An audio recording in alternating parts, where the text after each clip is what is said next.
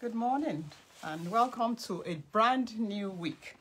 It's a week where we have been assured that if we will shout hallelujah every morning for the rest of this week, that all hindrances and obstacles will be removed from our path and we'll be able to walk in the path that God has set for us.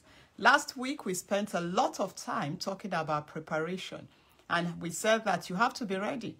You have to be ready because you don't know when the Lord will visit you. You don't know when your breakthrough will come. You don't know when your blessing will come. So last week we talked about preparation. And as I looked at, sought the face of God for this week, I said, so Lord, what next? He said, when you prepare, what next happens? Preparation is usually because there's something new that you want to do. If you prepare dinner, for instance, it's because some people are going to come or you are going to sit down and eat that dinner. It's a brand new dinner, a fresh new dinner. If you prepare for a journey, it's a new start. It's a new thing you are doing. So he said, if we have spent the last weeks talking about preparation, it's because we are about to enter into a new beginning. For me, that was good news. Good news. So, a new beginning. Isaiah 43 verse 19, the Lord said, I will do a new thing. I will do a new thing. The essence of preparation is so that we can be ready for the Lord to do a new thing in our life. And I'm sure you are ready. I don't know about you, but I'm tired of my status quo. I'm tired of where I am right now. I'm tired of some of the things going on in my life. I'm tired of some of the dreams I have that have not yet materialized. I'm tired. I need a new beginning in many areas of my life. And I don't know about you. I'm sure you need a new beginning. A new financial beginning. A new marital beginning. I don't know what's going on in your marriage, but no matter what is going on, it could be better. You need a new beginning. And if there's no marriage at all, then maybe there's something new that God needs to start in your life. A new beginning with your children. A new beginning with your siblings. A new beginning in your church. A new beginning in your workplace, your business. We need new beginnings. If we are going to go to our next level, every next level is a new beginning. And I pray that you will have a new beginning today. A new beginning of good things. The Lord said, I will do a new thing. He said, it shall spring forth. I will even make a way in the wilderness and rivers in the desert. God is saying, I will do a new thing. I will give you a new beginning. He is saying here that new beginning will come suddenly. Now you see why we had to prepare last week. We had to be in a state of preparedness. Because God is saying to us now that a new season is about to start in our lives. I'm believing for you, wherever you may be. If things are bad for you, I believe that a new beginning of good will start now. If things are good for you, I'm believing that a new beginning of better will start for you. If things are better for you, I'm believing God that a new beginning of the very best that you have seen up to date will begin for you. A new beginning. I will do a new thing. In Joshua chapter 4, the children of Israel, they stood on the verge of Jordan. They were ready to possess Jordan, to possess, I beg your pardon, to enter into the promised land. And the Lord began to say some things to them. He said in Joshua 3 verse 4, he said, you will know which way to go, since you have never been this way before. A new journey is about to start in our lives. We are about to walk a path that we have never walked before. Joshua, when he was getting ready to move the children of Israel finally into the promised land, had to receive instructions from God. And the Lord said to him,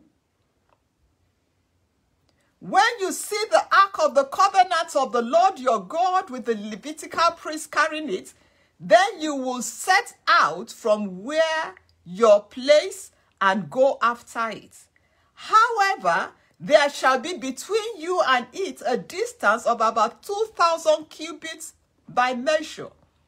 Do not come near it, that you may know the way by which you shall go, for you have not passed this way before. God said to them, he gave them instructions. He said, let the ark go before you. He said, let the priests, the Levitical priests, carry the ark. Let them go ahead of you. However, let there be a distance between you and the ark. 2,000 cubits, if I'm not mistaken. I believe a cubit is about 1.5 foot. I'm not sure. I think it's about 18 inches. So in essence, he was saying put about 3,000 feet between you and the ark. Thank God for Google. We can quickly Google a cubit. So the Lord said, put a distance between you and the ark. Put 3,000 feet between you and the ark.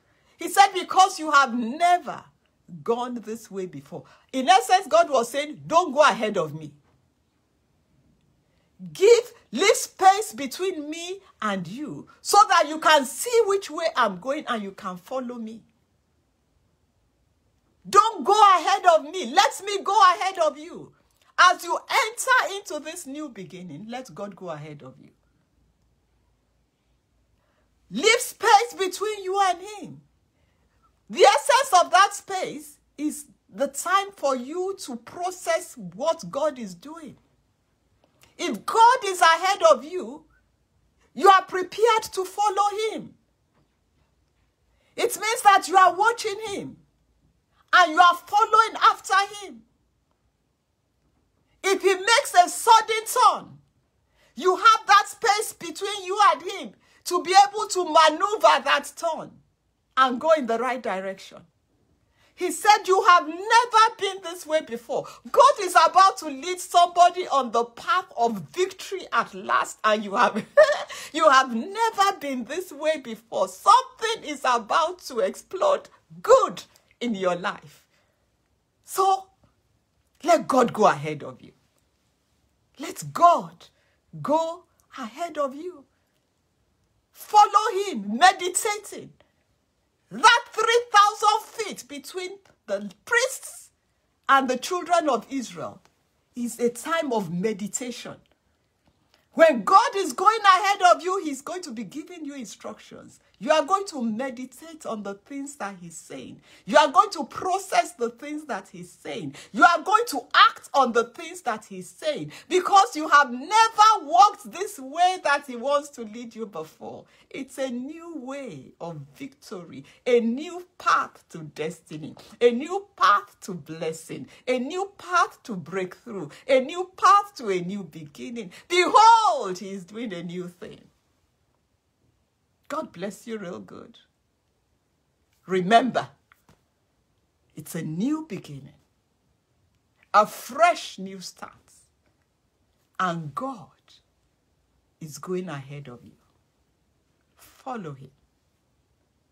God bless you real good. I will see you again tomorrow, same time. And if for any reason you've missed any of our reflection sessions, we've had about 170. You want to go to YouTube and watch. Just binge on it. I do that myself sometimes. I go back and I begin to watch. As I'm watching, a spirit of prayer comes upon me. I begin to talk to God about the things that I am watching on reflections. You are next in line for that new beginning. Have a wonderful week. See you again tomorrow. It's Fumi Obilano Reflections.